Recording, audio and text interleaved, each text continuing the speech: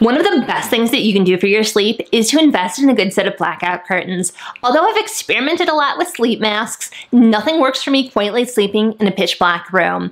I've experimented with a lot of different blackout curtains though, and apparently I have a really different definition of blackout versus these curtain manufacturers. It is so hard to find something that will give me that pitch black room like I want. Today I'm going to be reviewing the Umbra Twilight Blackout Curtain Rod and the Eclipse Absolute Zero 100% blackout curtains to let you know if it's worth the money.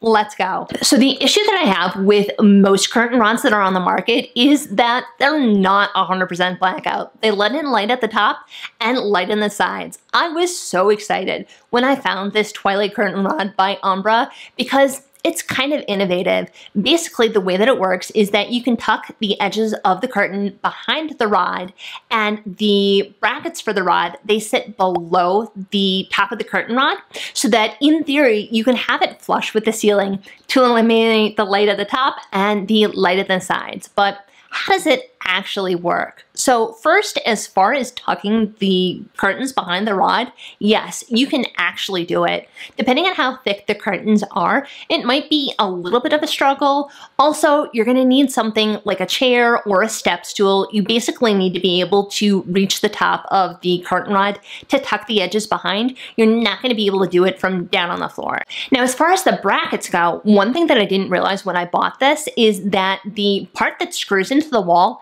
it's separate from the curtain rod. So basically, you have to screw the bracket in and the curtain rod slides down on top of it. And what that means is that you're not going to be able to have the curtain rod flush with the ceiling. You have to have a couple inches of clearance in order to be able to slide the rod down on top of that bracket. So you are going to get some light at the top of the rod, although you are able to eliminate the light on the sides. My verdict for this is that although it's not 100% effective, it is so much better than anything else that is currently available on the market.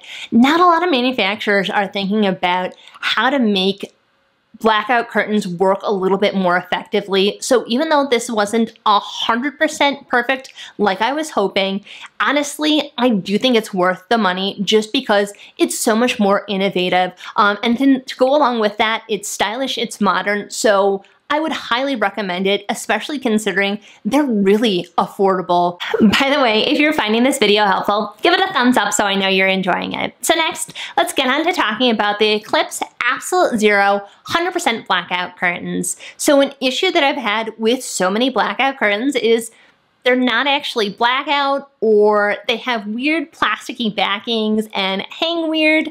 I had one most recently where it wasn't even totally opaque and a little bit of light shone through. So I was eager to try these out to see if they're actually 100% blackout. Let's talk about how it works in actuality. The first thing that I was kind of surprised by, and I didn't realize, is that the front fabric is actually sheer.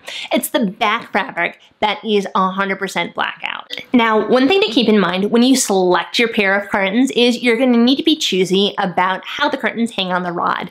Almost all the styles for this series have grommets, and having grommets means that's going to let in light at the top of the curtain rod.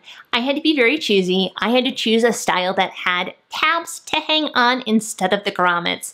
The other thing that was a little bit disappointing is none of the styles that are currently available have any extra fabric at the top of the curtain above where you hang it. So basically, you want a little bit of extra fabric because if you have that extra fabric on top of the rod, that's going to help eliminate some of the light seepage that happens up at the top, and that's just not something that this curtain currently offers. The other drawback for this is that for mine, because the front is sheer, it's going to let in a little bit of light at the bottom of the curtain as well. So basically, the sheer fashion part of the curtain is a little bit longer than the blackout backing part. And what that means for my windows is that even though the fabric part is pulling on the ground, the lining part is just the tiniest bit above the edge of my floor, and that means it's going to let in a tiny bit of light on the bottom as well. And then one other thing to keep in mind is the price point for these. It's a little bit higher than what I'm used to paying for blackout curtains. So it's $85 per panel.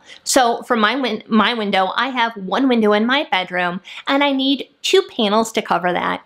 If your house was built more recently than me and you have more than one window, that means the price is quickly going to add up. My verdict for this one is that you can get something that works just as effective or almost effective at a lot lower price point. So don't automatically buy these just because you think it's going to be like the blackoutiest option.